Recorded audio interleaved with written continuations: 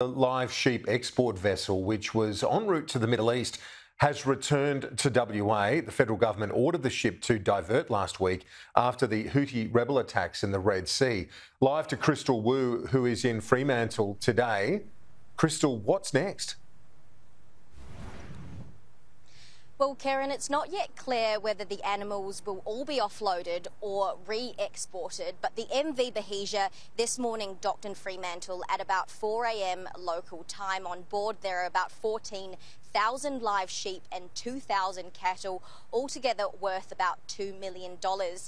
Now, it left Fremantle on January 5, but a few weeks later, the Australian Department of Agriculture ordered the ship to return to Australia because of the ongoing tensions in the Middle Sea.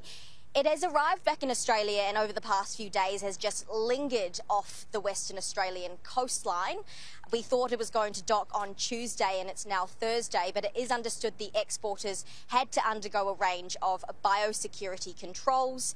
The opposition leader says the animals have plenty of food and drinking water and ventilation.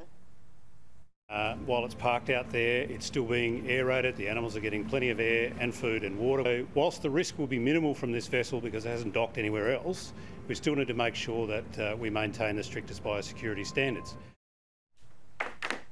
But it has been a hot couple of days. Yesterday, temperatures in Perth reached 41 degrees, so animal activists are concerned for the well-being of these sheep.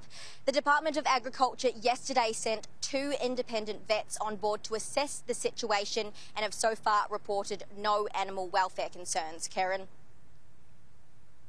Crystal, thank you. Talk to you soon.